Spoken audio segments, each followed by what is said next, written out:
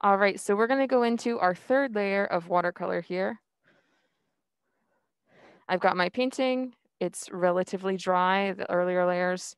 And what I'm really gonna focus on with this layer, since I haven't included it yet, are the bushes and the trees that are near the front of my picture.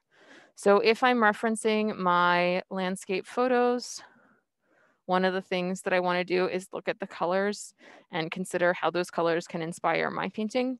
If it's not the same, that's okay, because again, you might be combining multiple different source images.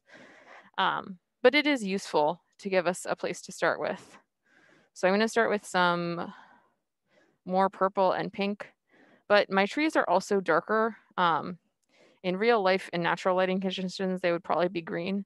So I'm going to make sort of a more neutral brown that's mixed with these. So I'm going to clean my brush and then go get some brown paint. And again, it's always a good idea to test your colors, not on your painting. So maybe I'll start with that. I can always make it darker from here.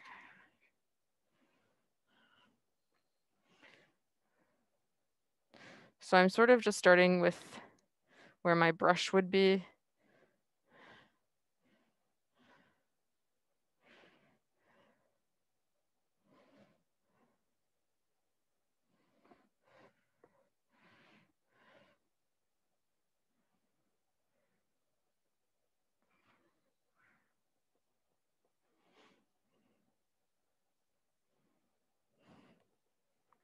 So right now my trees are extremely pale, sort of ghostly looking.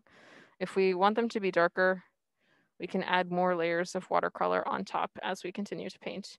And I'm not neglecting adding the shadows that I'm creating also to my reflection. So I'm making sure that what I paint up here is also reflected down here in the lake. Maybe I'll also go in and mix a little bit of this with some blue and glaze over my buildings a little bit more to make them more match with the color scheme of the rest of the painting.